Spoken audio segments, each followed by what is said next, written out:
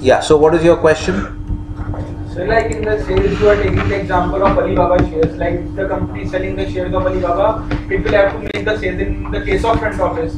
So I'm asking... No, I didn't talk about that. That's not sales. That is, you're talking about the primary capital markets function. Front office role, like sales you have said. So front office roles, we have talked about sales. That is under what kind of function, guys? Let's recap this. If he's talking about what are you talking about? Sales, trading and research. Yeah. So that falls under what kind of atomic level function? Front office, sales, trading and research. What are you saying? Sir, IB. But that falls under what kind of I have listed the prototypical firms, which is these are the atomic level functions. Okay, under which of these functions is sales, trading and research? In the secondary capital markets, I said that secondary capital markets, the function is under what kind of activity listed here? There's a bunch of activities listed here. There's a bunch of activities listed here in column C. Yes, sir. Which of those activities did I say that secondary capital markets is like? It's just a subset of those activities. What you got the answer on the next column itself. In the next column itself, you can see that. Are you following my question? He's asking a question about sales, trading and research. Market making operation. So what is that secondary capital markets business? It's essentially a market making operation. So it is based at the heart of that operation is the trading desk, and they are supported by, the trading desk is supported by, Front office, back office. trading desk is part of the front office. But what did I mention? It's a market making operation, right? Secondary capital markets operation is a market making operation. So it falls under this category of the general market making operations. What does it say here? What does it say here? Let's roll it up a little bit so that people in the corners can see it. What does it say here? Market making in? All asset classes. Including? Secondary capital markets. Okay, so that's a subset of all asset classes, because in secondary capital markets you have only debt and equity. Okay, so but you have to understand that a secondary capital markets operation located inside an investment bank is actually nothing but a market making operation. As an atomic level of core function within the financial services sector, it's actually a market making operation. So the heart of the market making operation is the trading desk, because they are the guys who are making prices. Is this clear? Now the trading desk is supported in this activity by which two types of functions?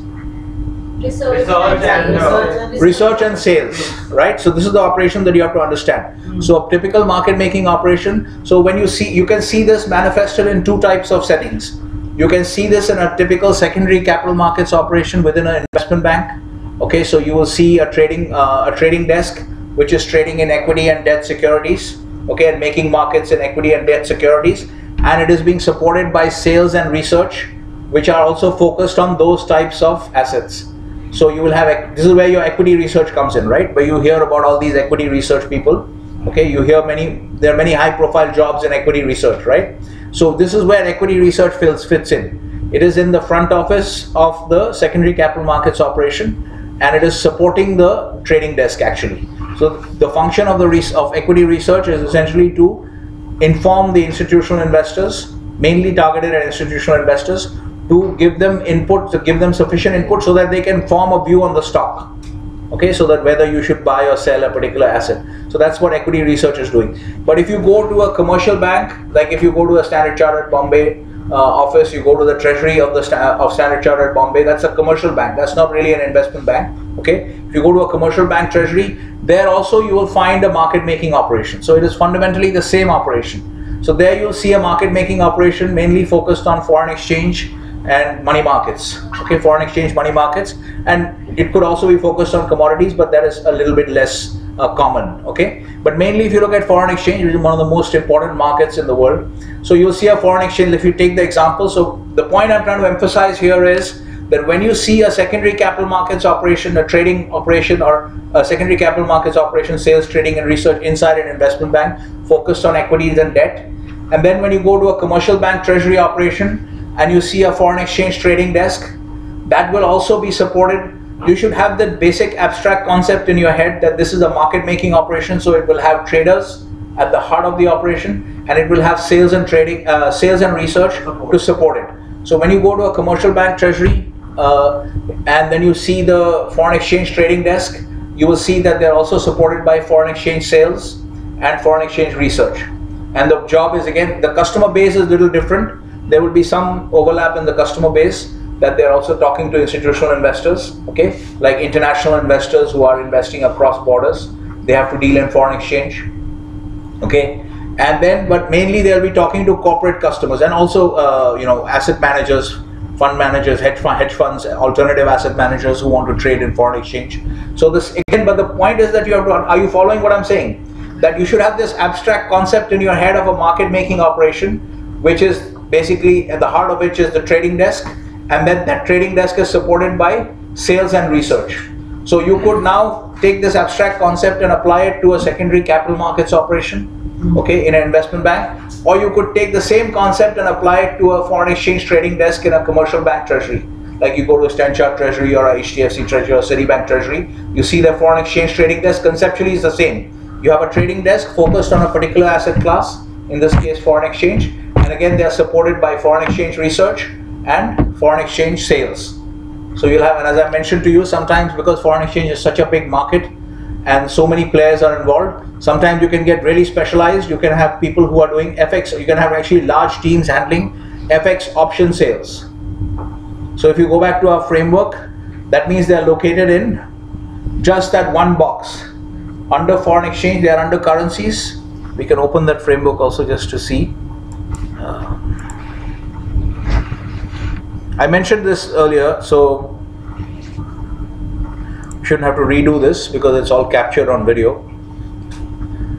But anyway, the point I'm trying to emphasize is when you get very big markets, specialization is a function of size. If you have tremendous amount of volume, then you can afford to specialize, okay? Because the volume in foreign exchange, because foreign exchange itself is such a massive market, and so even foreign exchange options have become quite big. So therefore you can actually have a sales team that is purely focused on foreign exchange options. So they don't sell any spot FX business, or they don't sell FX swaps or FX futures, any such FX forwards or not. They purely focus on selling FX option products. So what will they do? There will be an FX option trading desk within the larger foreign exchange trading operation. There will be, again, if you have trading in currencies, if you have a foreign exchange trading desk, okay, this is currencies, you can trade in so many different instruments. Are you following? You can, any asset class, you can trade in so many different instruments.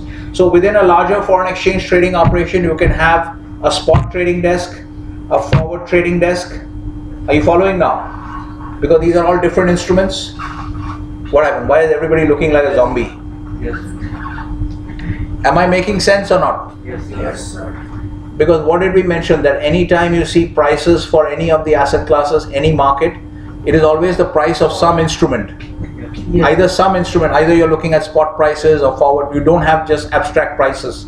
It has to be price of some instrument, right? So there are all separate markets within each of these. There are kind of separate supermarket kind of structures. So you have a separate supermarket for FX foreign exchange options, okay?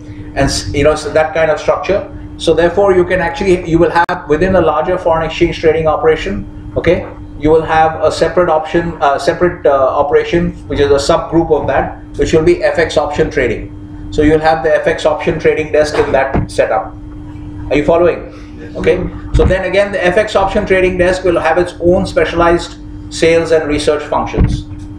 So you will have FX option research within, you'll have some people within the FX research team who specialize purely on FX options research, and they are going to feed the research to FX option investors, people who want to trade in FX options, either corporate customers or institutional customers who are going to trade in FX options, and they will feed them research to help them to formulate a view.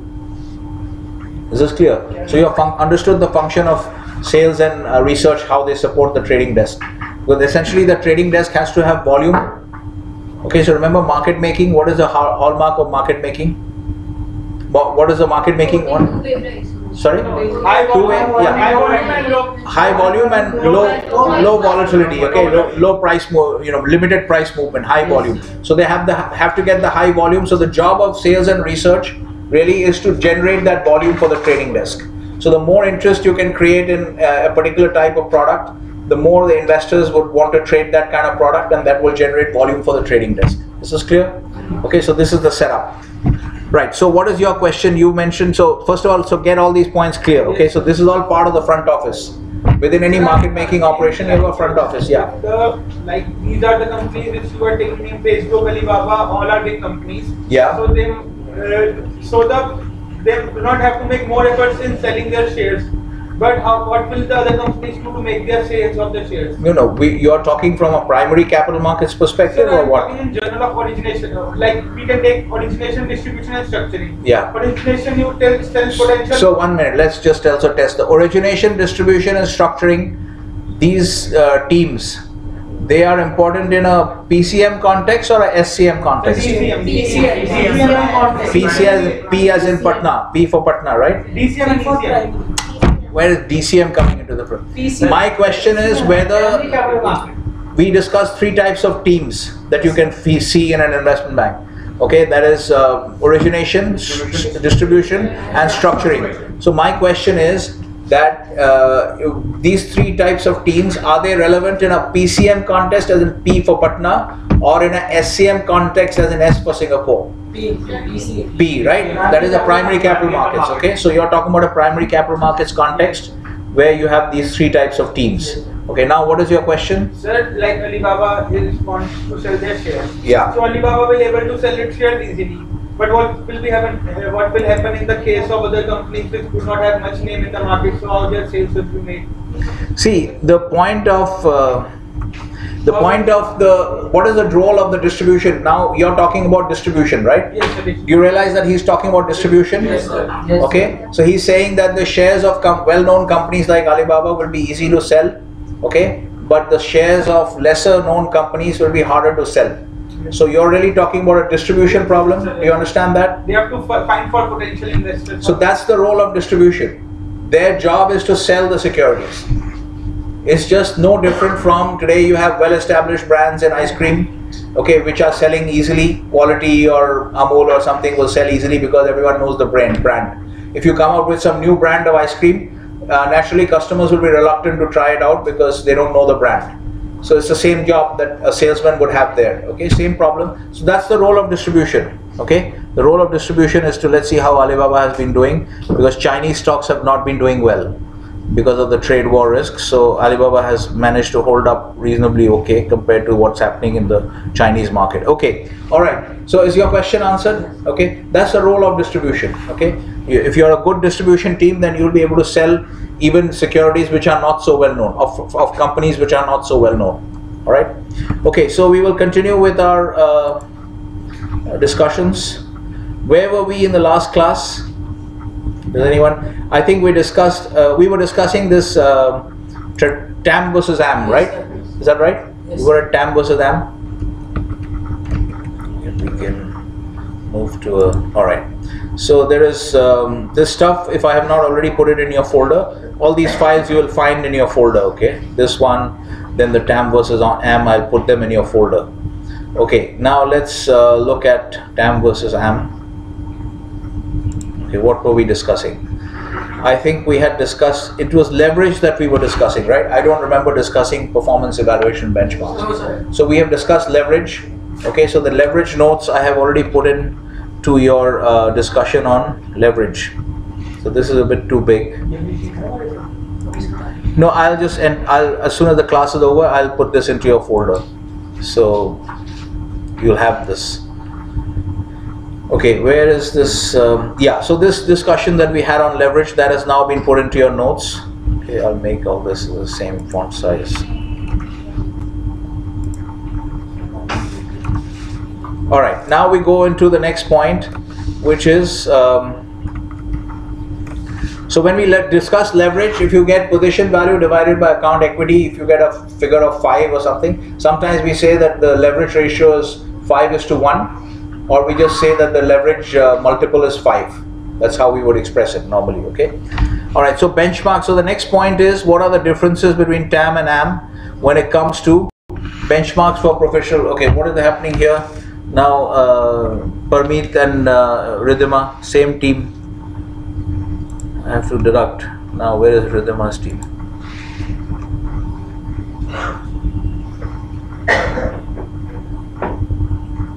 So you had a fairly low score. Now you're raising your performance level. Okay. All right. Okay. So let's understand this a little bit. Okay. So benchmarks are these three. If you notice, I have put these under 5, 6, and 7. Point numbers 5, 6, and 7 are in one particular block. Yes. Okay. I put the blue line there because they're all connected. Okay. Try to see, first of all, try to see how they're connected, because obviously there's performance evaluation. So depending on how I evaluate your performance. Okay. So because you're getting minus marks for CP, so that's why. So you see that performance evaluation is also connected to risk management. Because you're getting minus marks on CP, Ashil is trying to manage the risk by making sure that nobody in her group is talking, okay, because she knows that it will affect performance evaluation. So you can see that there's a connection between performance evaluation and risk management, okay. So depending on how you're evaluated, you will manage the risk from that perspective. This has a bearing because actually it has a very different implications in the case of TAM versus AM, okay. So and then the last is also compensation. You guys also compensation. Eventually this is also connected to your compensation. So if you get performance evaluation, if you get minus marks in CP, eventually it will affect your compensation, and for you guys is grades, okay. So it will affect your grade. So if your performance is deemed to be poor, so in the industry also what you'll find is that performance, your compensation, okay, compensation is related to your performance. If your performance is poor, your compensation will be less, okay. Yeah, so say that's a classic example. If you see a salesman, most salesmen get a very low base salary and they get compensated as a percentage of sales. So they get a sales commission. So a salesman, a good salesman, the sky is the limit as far as your earnings is concerned. Because if you sell a lot of products, then you will get high income as a percentage of sales. Okay, so compensation is again related to performance. Okay, so because you want to, at the end of the day, your main goal is compensation. Your main goal, just like for you guys, the main goal is grades. Okay, but then because you know how the grades are going to be affected by negative CP and all that, so based on performance evaluation standards, you manage your risk accordingly. If I had not been giving you minus marks for CP, you guys would be talking more, right? Like in the finance lab sessions, I noticed that when I was listening to the videos, the noise level is much higher in the finance lab because there's a little bit harder for me to monitor who's talking. So those very high noise levels in those videos. Okay, so first understand that these three are connected. Now we'll go through one by one. Okay, so benchmarks. So in the case of equity, in the case of TAM. Okay, the way that benchmarks are done, performance evaluation in the case of TAM is that the first level performance evaluation is, let's talk about it here.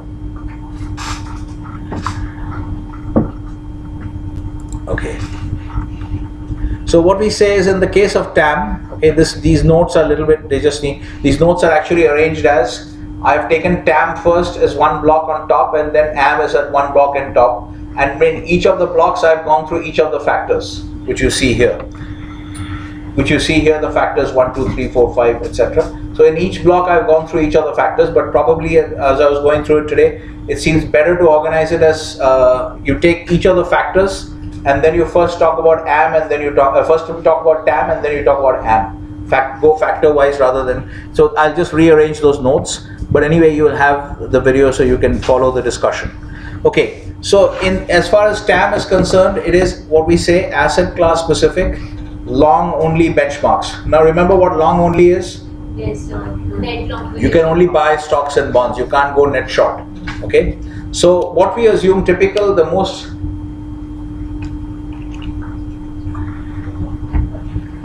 here, what is written here in English, I will explain to you visually. Just understand the English first. So who are we evaluating? Whose performance are we evaluating? Long only equity mutual fund manager, which is pretty much the majority of your mutual funds that you see. They are basically long only equity mutual funds. Okay, there may be different types of funds like growth funds or income funds or value funds or whatever, but they're mostly long only equity mutual funds. Now benchmarking against implied long only buy and hold strategy, broad-based equity index such as S&P 500. If you do this in India, you would use an index like BSE 200 or something. Nifty 50 is a bit narrow, okay, unless it's a particular portfolio that is very, typically you would use a BSE 200 or something like that, okay. So it's something slightly bigger, broader universe. So anyway, but that again depends on the offer document, how you have communicated it to the offer. But the idea, it will be some kind of broad index, okay. So in the US, if you're managing a small cap, so you have to get this flavor that depending on the class of securities that you're managing, okay. So if in the US you're managing a small cap fund, then you would not benchmark against the S&P 500. The S&P 500 are very large cap companies. So in the US, there's a small cap index called the Russell 2000. No, Russell 2000 is small cap actually. Russell is considered small cap. What is for mid cap? Mid cap, I don't remember if there's any mid cap. Maybe the Russell has some mid cap stocks also. But so because these definitions are not sort of uniform around the world, so you have to define some cutoff level. The amount of capital authorization depends the level of authorization, that is medium or small. Yeah, so typically one of the ways to do it is you take more than 1 billion is taken as, less than 1 billion is taken as small cap. That's one way to do it, okay? But these are not cast in stone. You can sort of, but you have to be consistent. Whatever you set up, you should be consistent over time, at least in the medium term. Okay, so the point is here to understand that you will be benchmarking a mutual fund, okay, depending on what kind of securities it's planning to invest. If it's going small cap stocks, it's a specialized small cap fund, then you should evaluate it against a small cap index, not against something like the Nifty 50, which is large cap companies, okay. So that is the idea. So this is how it works, okay. What we will do is we will look at the last point. The point is that your benchmark has to reflect the kind of investor mandate that you have.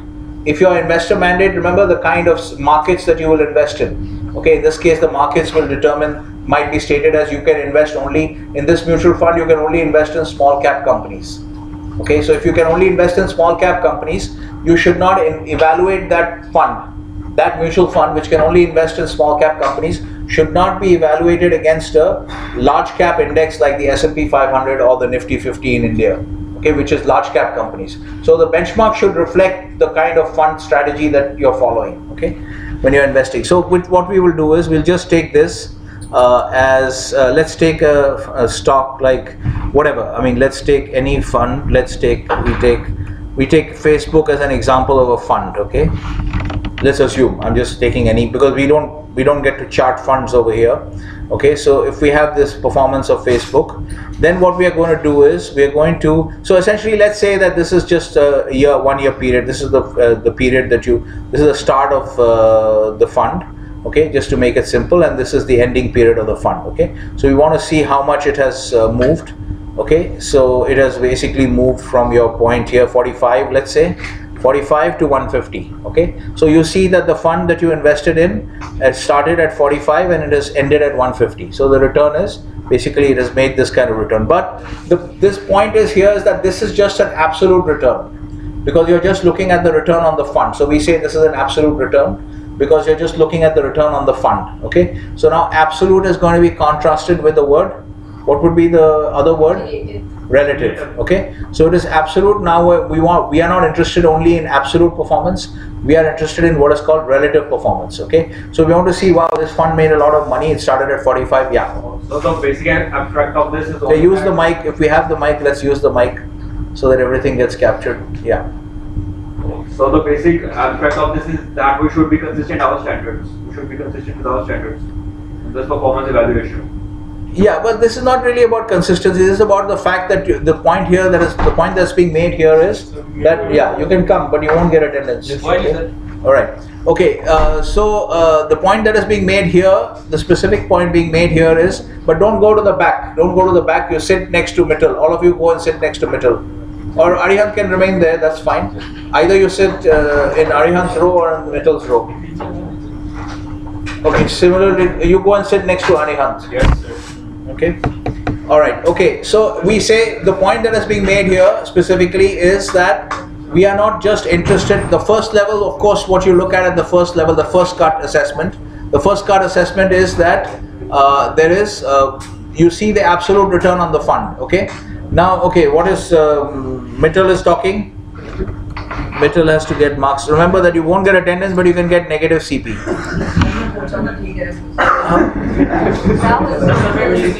I have forgotten your name. What is his name? Huh? He is your marketing and IT. He is not from finance. Okay, 1 minute.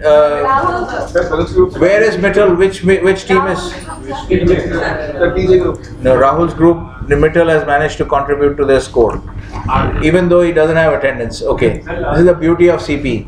Okay, all right. Okay. Now the point, coming back to Gaba's question, the specific point that was being made there is that obviously when you look at the fund, the first thing you see is the absolute performance, but you can't just stop there, because we are interested in the relative performance, and in particular we are interested in the performance relative to the benchmark. Okay, whatever benchmark we have decided to apply for the evaluation of this fund, we have to see the performance of the fund relative to the benchmark. It is not sufficient to look at just the absolute performance. Okay, that, and then consistency can apply when you set a condition that the benchmark should remain the same. You should not use a different benchmark in different periods. Okay, like first quarter you use one benchmark, second quarter you use a different benchmark, then you're not being consistent. So you can say that is where you would apply the rule of consistency. Is this clear?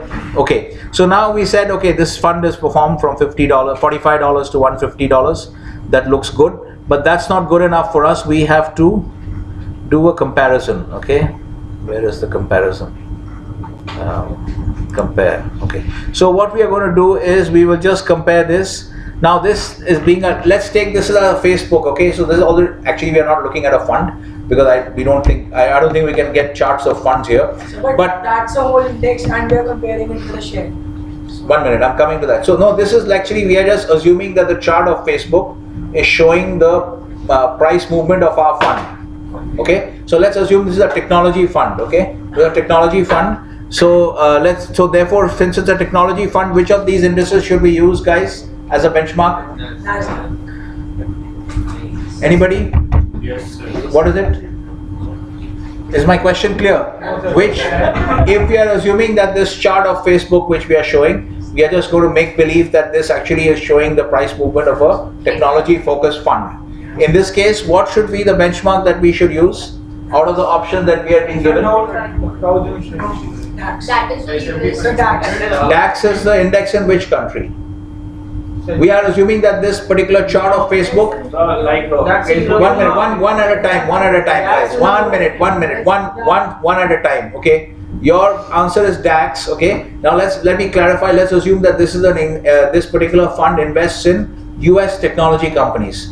Now you said DAX. DAX is the index in which country? It's a European market. Germany. Okay. So DAX is the index in Germany. So that doesn't seem to be appropriate. And DAX is a broad-based index in Germany. Okay. Okay. Next, any other option? What can we use? S&P 500. S&P 500. Because Facebook is an American tech giant, so it would be absolutely perfect to make in comparison with the S&P 500. Okay, I'll just come back to you. Anybody else? Dow Jones. Okay, so none of you have come, even by guessing and elimination, you haven't come to the right answer, which is the NASDAQ 100. Because the NASDAQ 100 is an index of tech stocks.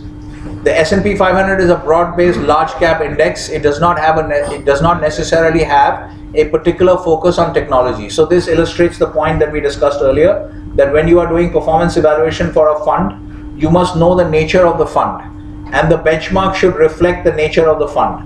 So in this case, since the nature of the fund is a US fund focused on technology companies, the best benchmark out of the options given to you here, the best possible benchmark is the NASDAQ 100. Okay, or you can use a larger index which is not shown to you here.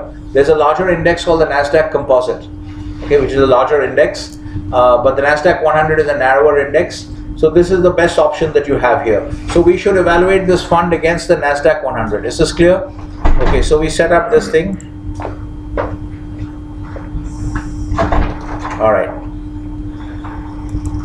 Okay. Now what do we see here, guys? We see that there is the fund, the technology fund that we were focusing on. Mittal, you want to lose more marks? Yes, sir. What is your problem? Yes, sir, you want. Okay. Yeah, you go and sit there. Okay. So what do we see now? We said that it is not sufficient to look at absolute performance alone. We have to look at relative performance. So that's why having seen the nature of the fund, which is a US technology fund. Okay. So we are using the Nasdaq 100 as a benchmark, which is a tech index. So what we see is that the Nasdaq has gone up by 181%, and this fund has gone up by 293%. Is this clear? Okay, so this is one way to do it. You can just take a simple ratio of the two, okay, that you can see the outperformance. So the first level we look at the absolute performance of the fund. So sir, we can say that our fund has basically beaten the index. Yes, you can say that now. Here you can say this, okay. It is, so this is you can look at a performance evaluation of a fund can be done in many ways at many levels, okay. At the first level, you look at the absolute return of the fund, okay. At the second level, you now start looking at the relative performance of the fund. That's what Tushar has mentioned, that this fund, we can say, this fund has beaten the index, okay? Because the index has gone up 181%, the benchmark index, and the fund has gone up 293%, okay? That's the second level, okay? And so this is relative performance. And then you have a third level performance, okay, which is that what you can have a risk-adjusted return. So we should have, maybe we can just do, three levels. Return, assess, yeah. So we are coming to the Sharpe ratio at 3 levels, okay. Okay, so 1 is absolute, 2 is relative, and 3 is risk adjusted. Okay, so here we have Sharpe ratio or Sharpe, or there's another one which is Sortino ratio. Okay, so you can actually this is essentially just taking care of so there are 2 ratios here. You can use the Sharpe ratio, which is much more common. People normally don't use the Sortino ratio, but according to me, if you're going to use risk adjusted return, the Sortino ratio is a better one, because essentially these are just, here risk is measured as standard deviation of returns, okay. But there are other ways to measure risk also. What is another way of measuring risk?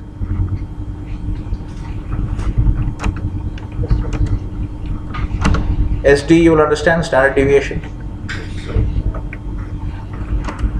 What have you used in your project? Drawdown. Yeah, so drawdown is another measure of risk, which is more common in, so this is where you start to see the differences between AM and TAM and AM, okay. In TAM, so again there are benchmarks also are quite different, the kind of benchmarks people focus on. So the Sharpe ratio business is much more common in TAM, okay. But in AM, it's you will see many people also using measures like drawdown, okay. Maximum drawdown is a measure of risk, what you guys have used in your own project, okay. So that's a different way. So right now we are discussing only TAM, okay. So here we can write TAM here. Yeah, this is all actually about TAM. We can just split up. Okay. So this is so here you can just Google the Sharpe ratio and Sortino ratio. You'll see it in your spreadsheet also where you had submitted the returns. Essentially, what these risk adjusted means, what they're doing is they're looking at the excess return. In Sharpe ratio, they're just looking at the excess return of the portfolio. That is essentially your excess return is, what is the excess return here? So 112. Yeah, 293 minus 181. 112. That is the excess return, okay? They'll just look at the excess return and put it in the numerator, and then they will divide it by the standard deviation of this series. This blue series is the return on your tech fund. Here, this is going up, this thing which we have used.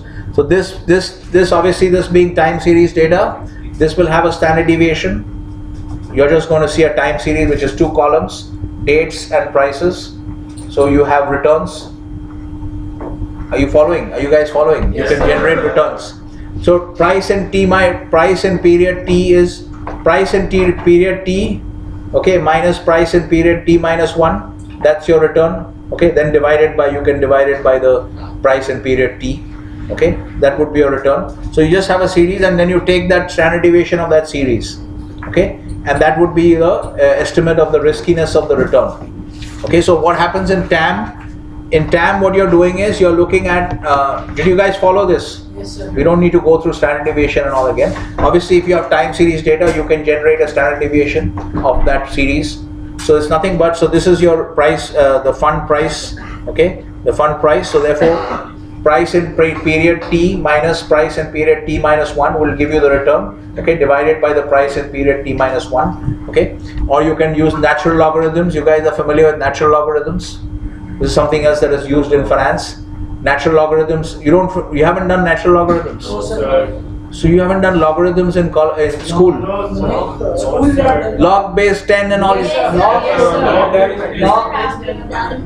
And log base E. Yes, sir. Yes, sir. Log base E, so what is log base E? Log base E is a natural logarithm. It's one. ln. Log is one. Log. Yeah, so log base E is called a natural logarithm, no, ln. This is called log and this is called ln, So okay? you don't know the terminology. You must. Okay, so natural logarithm, but you should have known this also. Okay, anyway, so natural, that's another way of measuring the return, that's all. Okay, you take the natural logarithm of the price relative. When we get to option trading, when we'll calculate historical volatility, you will see that, okay?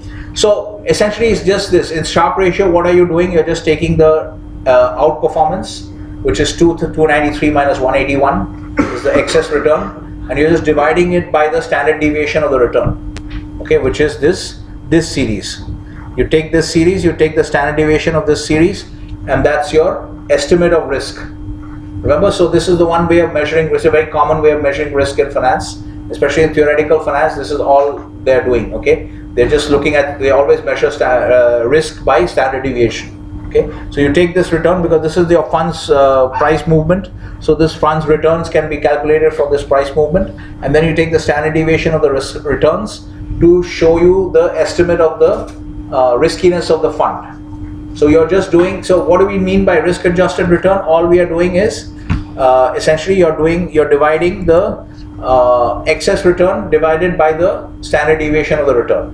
Okay, is this clear to everyone? That is similar to this. Remember what we did in your project when we used the AM kind of, this is a TAM kind of evaluation system. It's a TAM way of doing risk adjusted return. In AM, when we did your long short NSE equity trading project, what did we use? Percentage profit. Percentage profit divided by maximum drawdown, okay?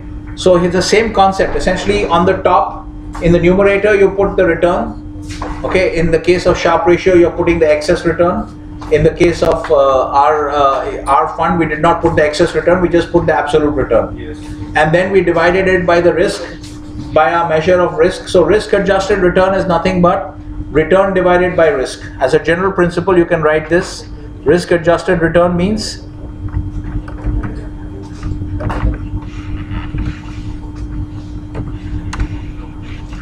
this is not 4 actually. Risk adjusted return means the basic principle is return divided DIV is okay. Is this clear? The basic principle in risk adjusted return, whether it's in TAM or in AM, is return in the numerator, either excess return or the absolute return, and then you divide it by the risk. And the measure of risk can be different. In TAM, it is usually the standard deviation, and in AM, you can use other measures like maximum drawdown. So you should not be tied, because in most business schools, when finance will be taught, they will only be taught that risk means standard deviation. Standard deviation is the only way to measure risk. Okay, but that's not really true. There are other ways, which is why I'm telling you about maximum drawdown, which we have used it also, which we have also used in your project evaluation. That there are other ways to measure risk. Standard deviation is just one way to measure risk. And the part I told you about the Sortino ratio, so the Sharpe ratio uses standard deviation, okay? Now standard deviation, from what you remember from your stats classes, do you think the standard deviation measures both upside deviation, or, because standard deviation is going to be deviation around the mean, right? Yes, sir. So does it measure both upside or down, both upside and downside variation, or only one side? Both, okay? So one of the reasons that many people don't like the Sharpe ratio is the Sharpe ratio uses just the standard, the classical standard deviation measure, which means that when the fund is fluctuating, the price of the fund is fluctuating, okay, or the NAV of the fund, you can just think of it, the NAV of the fund, okay, this is going up and down like this.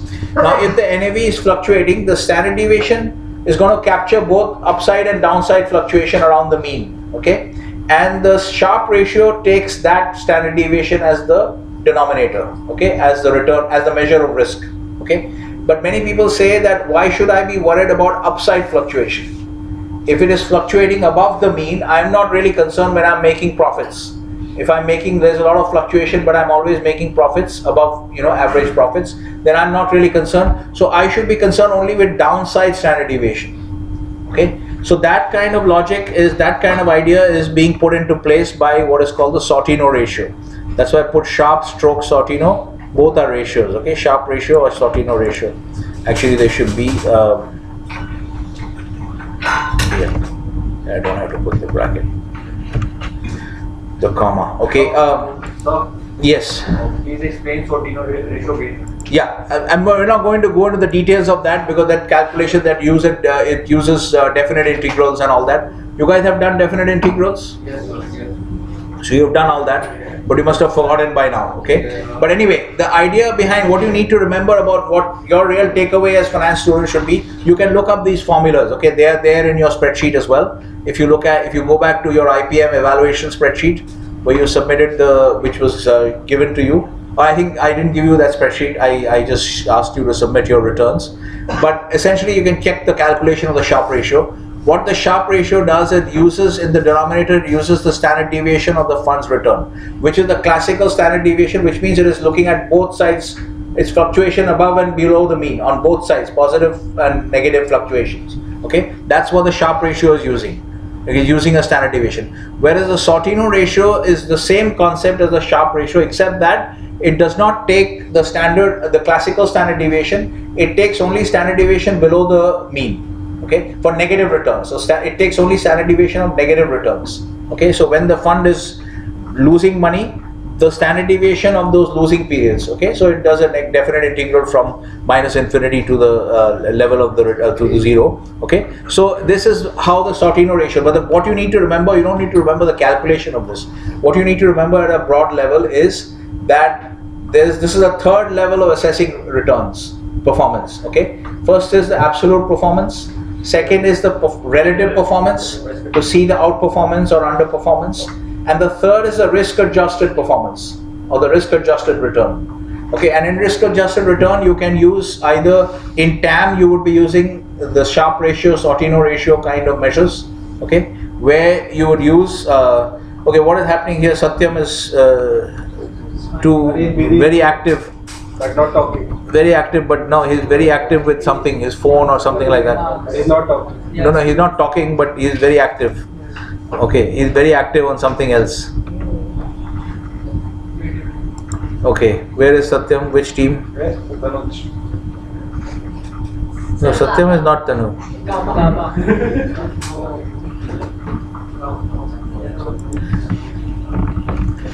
Okay, sorry, or not. Plus would be. Okay, all right, okay. Let's go into this. Okay.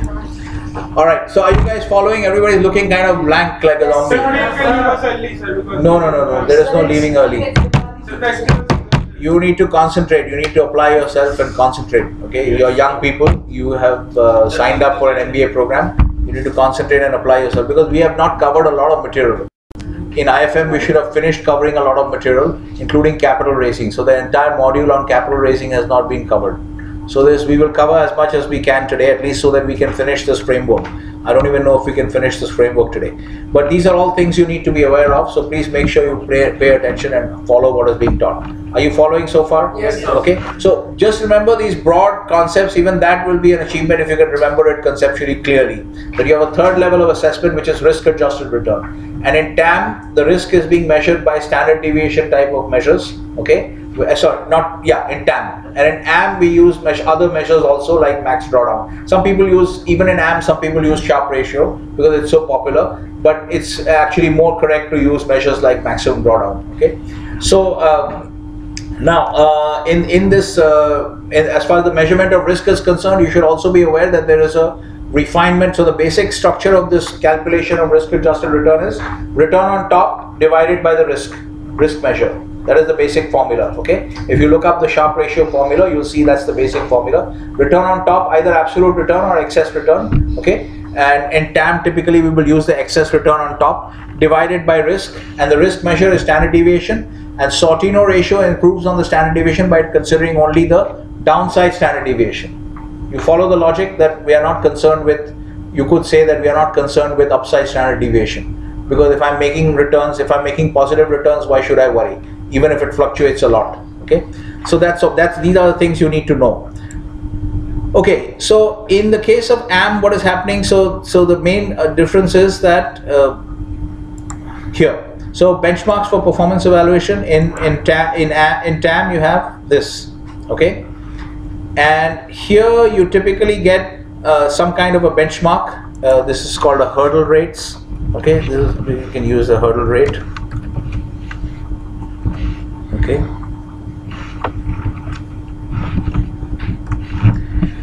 All right. So in the case of TAM, in the case of AM, what is happening is we are not using that kind of asset. We should not be using, actually. Some people still use it, but it's not a correct way. The correct way to look at is the performance return in excess of some kind of opportunity cost. Like I gave you the example of Oak Tree. We mentioned Oak Tree, which is Howard Marks's company, which is a very famous distressed debt investor. Okay, so they are a value investor in the debt space, in this asset class called debt. They are actually a value investor. They wait for prices to fall sharply below what they think to be the assessed to be the fair value, and then they go in and pounce. So they wait. Basically, most of the time they're waiting. They're waiting for a market panic, okay, and waiting for prices to be sold off heavily, and then they will go and pounce, and like they did in the financial crisis. What they did in the financial crisis in 2008. Before 2000, in 2007 itself, they raised a large fund, about 100 billion, over 100 billion or something like that. And then when they were waiting, because they knew that there would be some kind of crash because prices were too high. So they were waiting. As soon as the crash came, when everybody was selling in a panic, then they went in and bought, okay, because the prices were deeply discounted, okay. So that's the idea. That's how a value investor operates. That's also how Warren Buffett operates. The difference between Warren Buffett and Howard Marks, both are value investors, but Buffett operates mainly in equities, and this guy operates in debt, okay? But their basic thinking is the same, all right? So these guys, now Oak Tree has a hurdle rate which is now around 8%. So the hurdle rate in performance evaluation, now you see what they're going to look at is that they're going to look at some kind of absolute return, which is, some kind of opportunity cost. So hurdle rate for Oak Tree means that Oak Tree doesn't get paid. Remember that this is tied to compensation. Okay, so this is tied to compensation. So these guys, so if you have a hurdle rate of 8%, okay, what that means is that Oak Tree will not get any money, any compensation, unless they make 8% at least.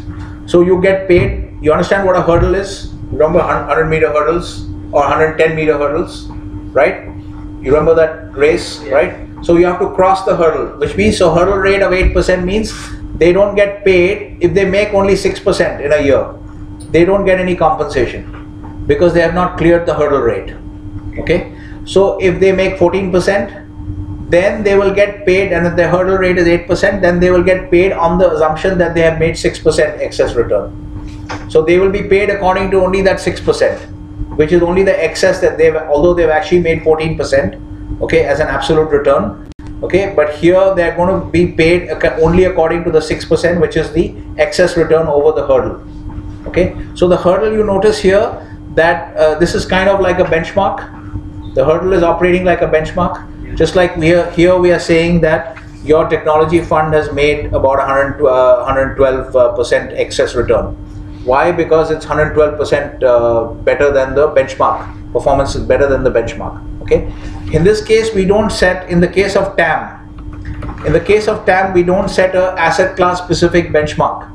Okay. Like in this case, what we are setting is, if you see here, why does it say asset class specific long only benchmark? Because this was a technology fund investing in equities. So we took a technology index like this one, the NASDAQ 100. We took a index of technology companies, and it's a stock index. It's not a bond index. Okay, so NASDAQ 100 is basically the stocks of technology companies, the equity shares of technology companies. So we took the asset class specific, and we assumed that instead of investing in this technology fund, what if we had taken that money and invested it in the technology index? So it's a what if kind of analysis. When you're doing a benchmarking, it's kind of like a what if analysis in some way. Okay, so you assume that, you know, if you ask this question, what if we had invested in this index? Well, it turns out that if you had invested in the index, you would have made 181%. But by investing in the fund, you have made 293%. So the fund has outperformed by 112%. Okay, the same thing, same kind of broad thinking is going to be applied in TAM also, in AM also. But in this case, our benchmark is not some kind of technology index or some distressed debt index or anything like that. It is going to be some kind of absolute return like this. You can see in the case of Oaktree, the hurdle rate is 8%. So if they make 14%, they won't be paid on the basis of having made 14% because their hurdle rate is 8%. So their compensation is going to be really based on the outperformance, which is the 6%. Okay, so this hurdle rate can be set in many ways. It is the main idea in the hurdle rate is again to reflect some kind of opportunity cost. Okay, that if I'm an investor, why should I invest with Oaktree? Instead of investing with Oaktree, I could have taken my money and put it into treasury bills. It's a safe asset. I could have just bought US Treasury, US government bills, Treasury bills is basically part of the US government. So US government obligations, so I could have just invested in treasury bills, and maybe I can make 2% or 3% by investing in treasury bills. So I could set that kind of a benchmark as well. In this case, they have set it at 8%, which is basically, it's just meant to reflect an opportunity cost for the investor. Just clear? This is the idea behind the benchmark. Okay. All right, so these are sometimes called hurdle rates also. So this is another way of doing it. Okay, what I would just say here is that, so AM is just alternative asset managers in this case. Okay, use benchmarks similar to TAM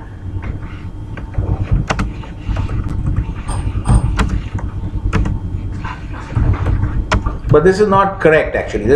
You will find very often in the media when you're listening to Bloomberg News, they might talk about some particular hedge fund. Okay, they might say that hedge funds have produced only 0.2% this year. Okay, and they will compare it to the return on the S&P 500, and they'll say the S&P 500 has produced 16% returns this year. So they're effectively using the S&P 500 as the benchmark, but that is actually not conceptually correct. Okay, some fund managers also do this, but the correct way to measure AM funds is again some kind of absolute return benchmark. Okay, which they have set. Typically, the best way to do it logically, according to me, is to set some kind of alternative which the fund manager, which the investor could have used. Instead of investing in a hedge fund, I could have put my money in US treasury bills. Okay, if you take an annual perspective, every year you evaluate the performance. So at the beginning of every year, I have two options. I can invest my money in a hedge fund, or I can just put my money in 1 year treasury bills. So when I look at whether the hedge fund has actually done well, I will compare it to what I could have got by just investing in pure risk-free treasury bills for 1 year. So if I could have got a 3% return in the treasury bill for 1 year, and the hedge fund has made like 4.5%, so I'm not going to say that you guys are great, you made 4.5%. You actually made only 1.5% excess return over the treasury bill, which is my opportunity cost of investing in your fund. Instead of, because I'm investing in your fund, now I cannot invest that money in the treasury bill. Okay, so that is the idea behind the setting up of a benchmark. Okay, so some people do use the S&P 500 even in AM, but that's not actually correct. Okay, so I'll just say this is incorrect. Okay, conceptually it's incorrect. Okay, so return, this is already mentioned and is already discussed with you. Okay, that returns in excess of opportunity cost. This is happening in the case of AM. Okay, this is in the case of AM. Okay, are you following the structure of this note? Now I'm just trying to rewrite the note that this is the point that is being discussed, benchmarks, and then we are discussing it separately for TAM and for AM. Is this okay? Is this okay? Okay, there is an article there as well. I'm not going to open it because this is now behind a paywall, so you can open it and read it on your own. Okay, so the two ways that you use benchmarks and AM, either you use some kind of absolute opportunity cost, some kind of opportunity cost measure like return on treasury bills, or you can sometimes compare it to a peer group. Again, this is not very not ideal. This is the best way to do it. Okay, sometimes you compare it, like if you have, for instance, what is meant by peer group. You understand what is peer group? Same class of people. Okay, so if you have, so you might actually, if you're evaluating the returns for Oaktree, suppose Oaktree has made 14% return in a year. Okay, one of the ways you can evaluate their performance is to look at, now what kind of fund is Oaktree? It's not it's not investing in equities. Okay, it's not investing in currencies or commodities. It's a pure debt fund. Okay, and in particular, it actually is it's a fund that focuses on the credit play. Okay, so but it's a debt fund. Okay, so and it's mainly a distressed debt fund. So you would compare it to its peer group, so that you would look at what is the average of. There will be other distressed debt funds in the market. There'll be other funds like that who are trying to do the same thing. Okay, so you would look at the entire universe of distressed debt funds or other debt funds which are trying to, credit-based funds. Okay, we're trying to play on credit risk. So you would look at that universe and you would see maybe that the average return on those funds is maybe, let's say, 11%. Okay, so then you will say that Oaktree has outperformed its peer group by 3% because they've made 14%, and the average return of the peer group is 11%. Are you getting the idea? Okay, it's the same kind of idea that you have to compare like for like. You can't compare apples to oranges. It's the same idea when we discuss the return of a small cap equity fund. So we said that if you are evaluating the return of a small cap equity fund, you cannot use a benchmark which is like something like the S&P 500 or the Nifty 50 in India, which are basically large cap indices. So if your fund is a small cap fund, you should not see the return of that fund in relation to a large cap index. It should be a small cap index. Is this clear? So like for like, that's the basic idea. Okay, so peer group investing, and this is also, according to me, also not really the correct way. The correct way is only the 5A. Is this actually 5? Yeah, it is 5. So it is the correct way is only 5A, but this is less incorrect than the others. So I'll put then the previous one. So I'll put incorrect with a question mark. Okay. Now 5, 7 is compensation. What is 6? 6 is risk management. Okay, this is also very important to understand. Okay, that so you have to understand is that risk management is connected to how performance is being evaluated. Okay, so in TAM, the risk management, you will hear this term called tracking error. Have you heard this term? Some of you worked in your summer projects with people like SMC.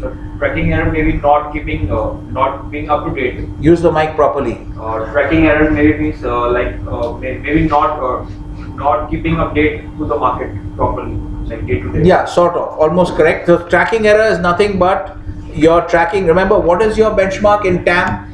Your main benchmark in TAM is if we don't get into the risk adjusted return part at this point, okay, if we are looking at only the first 2 levels of assessing return, okay, we're looking at absolute return and relative, especially the second part. Okay, if you're looking at this, because this is a very important focus, to what extent have you underperformed or outperformed relative to the index? Okay, this is one of the very important ways of evaluating the funds, okay, of evaluating different funds.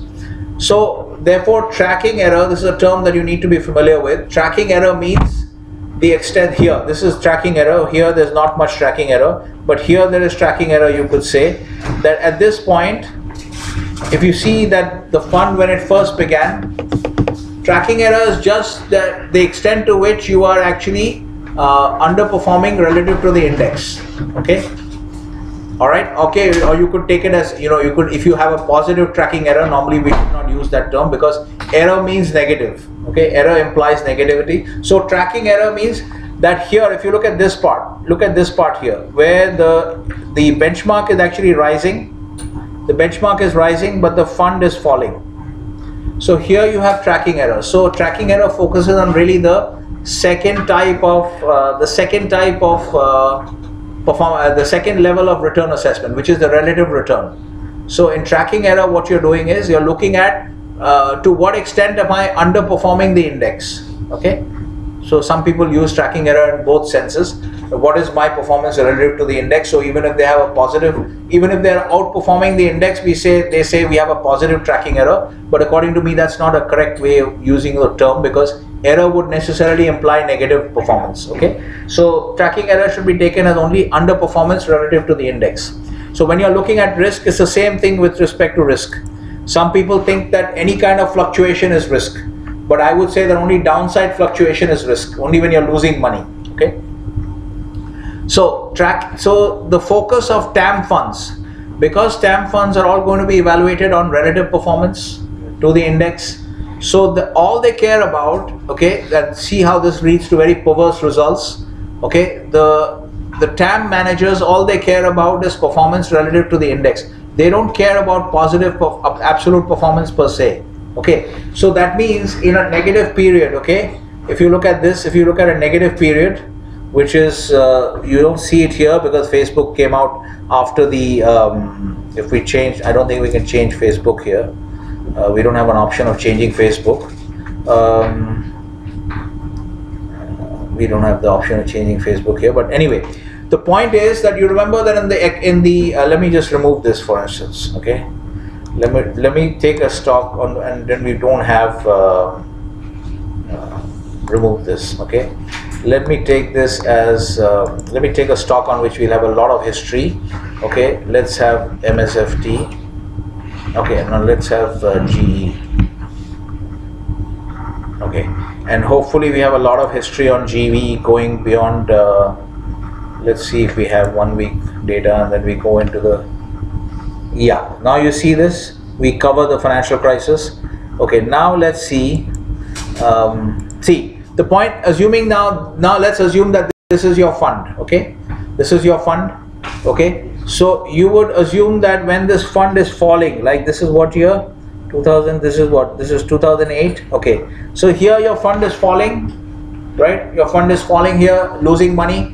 So the point of tracking error being the focus of risk management in the case of TAM is because they are only evaluated relative to the performance of the benchmark. Okay, so they don't really care if they're losing money, because as you can see here, if we compare this to the,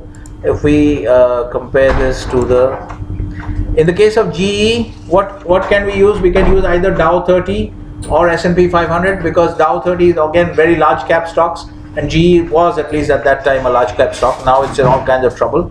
Okay, let's do this and see. Okay, now you see something here. What are we talking about, guys? Let's understand this.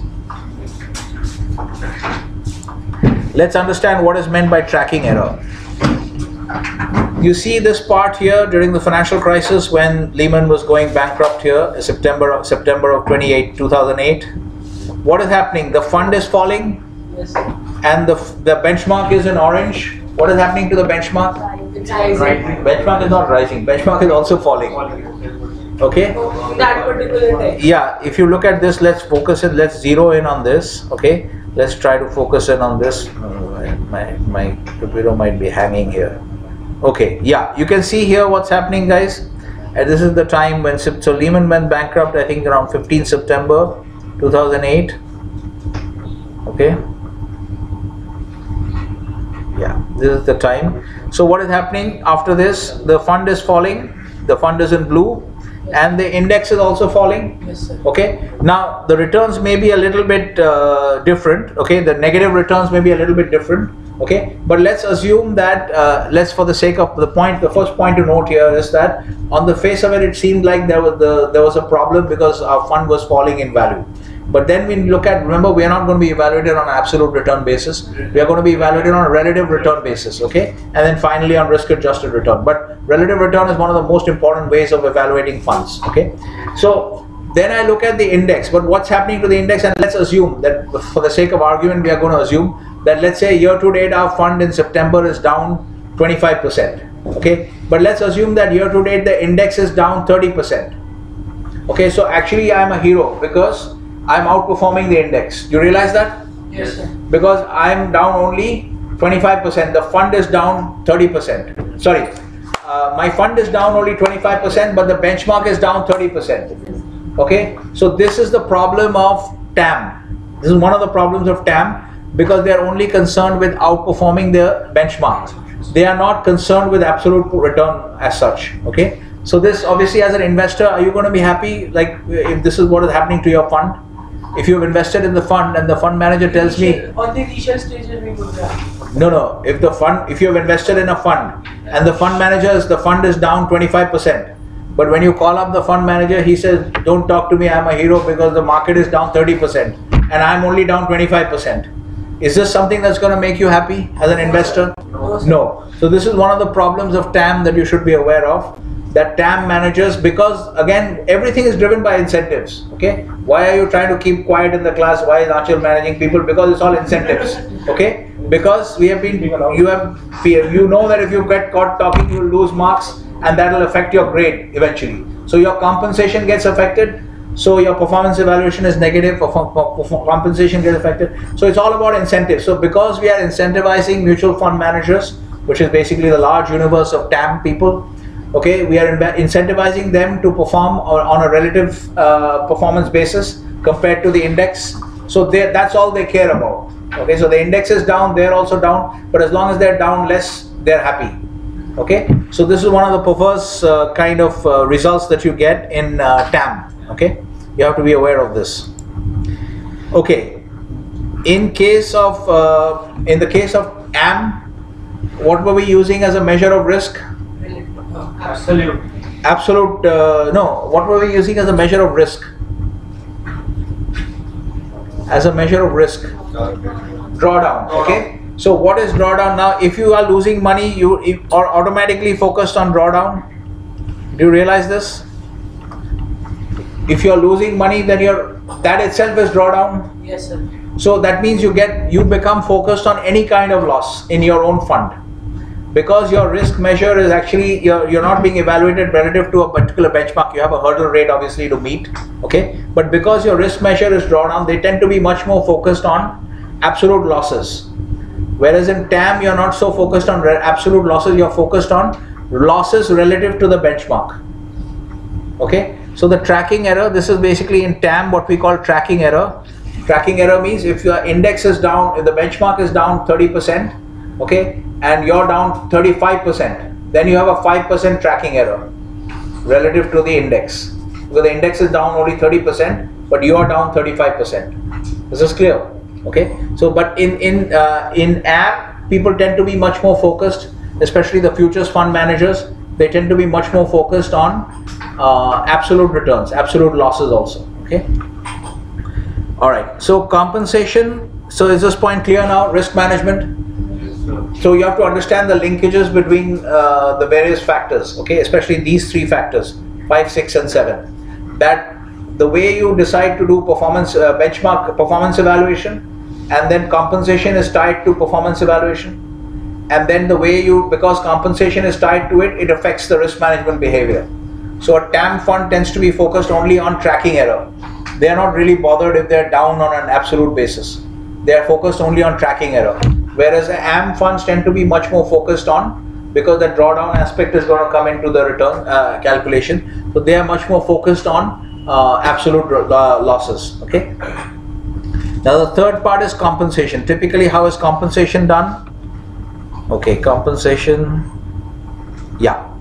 So in the case of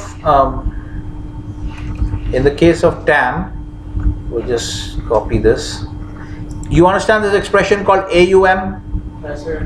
Yeah, AUM is assets under management, okay? All right. So in the case of TAM, compensation is how is the fund manager going to get paid? So in the case of TAM, some of you might have been investing in mutual funds. They would typically charge a percentage of the assets under management, okay? So in mutual funds, you'll be charged a percentage of assets under management. And then okay, there is a difference. We will come to the difference between passive versus active. Okay, passive is basically your ETF types. Okay, active is your traditional mutual fund. All right. Active mutual fund means simply that, like say your HDFC mutual fund, okay, they might have a growth fund, HDFC growth fund. Active means that the fund manager is taking active decisions to, even though he may be evaluated against, let's say that the HDFC Growth Fund is going to be evaluated against the Nifty 50. The benchmark for that particular fund, okay, so you take the HDFC Growth Fund, their benchmark, let's say, is the Nifty 50, okay. The meaning of active is active portfolio management versus passive portfolio management, okay. So active versus passive active portfolio management. This is a term that comes up in our last point in discussion. Passive versus active portfolio management. Try to understand this. What is passive versus active? Active means, okay, first you understand, okay, HDFC Growth Fund, their benchmark is going to be the let's say the Nifty 50 stock index, okay.